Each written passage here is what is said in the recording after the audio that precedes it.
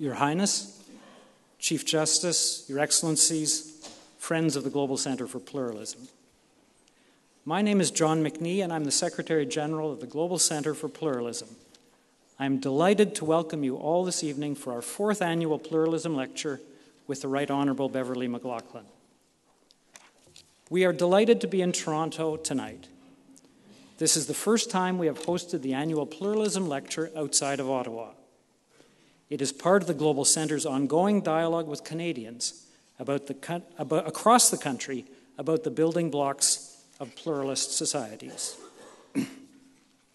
Chers amis, nous sommes très heureux que vous soyez avec nous en si grand nombre ce soir à Toronto à l'occasion de notre 4e conférence annuelle sur le pluralisme. Nous attendons avec impatience la conférence et la discussion en compagnie d'une ardente défenseuse du pluralisme, la juge en chef de la Cour suprême du Canada, la très honorable Beverley McLaughlin. Nous vous invitons à participer à la conversation en posant vos questions après la conférence lors de la discussion ouverte. Ladies and gentlemen, the Chief Justice is well known to all of us. Throughout her very distinguished career, she has demonstrated an enduring commitment to valuing difference and ensuring respect for others. This great gathering testifies to the esteem and admiration that she enjoys in Canada and indeed around the world. We are greatly honored to have her speak this evening. Drawing inspiration from Canada's experience as a multi-ethnic, multicultural society, the Global Centre for Pluralism was established by His Highness the Aga Khan in full partnership with the Government of Canada.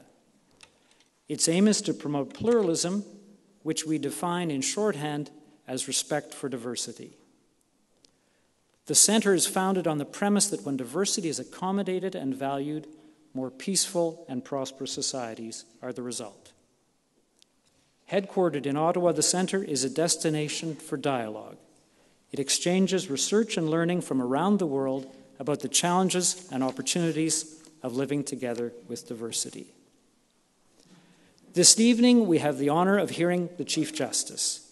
Following her remarks, David Walmsley, the Editor-in-Chief of the Globe and Mail, will engage her in dialogue, followed by an opportunity for the audience to ask questions. And we will be taking questions from our online audience who are watching this lecture via the Globe's live stream, and whom we encourage to join the conversation as well. Finally, the Right Honourable Adrienne Clarkson, Chair of the Centre's Executive Committee, will make closing remarks. Ladies and gentlemen, it is with great pleasure I now invite His Highness the Aga Khan, Chairman of the Board of the Global Centre for Pluralism, to introduce our speaker.